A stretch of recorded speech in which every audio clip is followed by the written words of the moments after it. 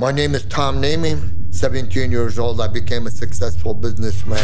Disputes, anger, fear, revenge. An attempt to blow up a store put him behind bars.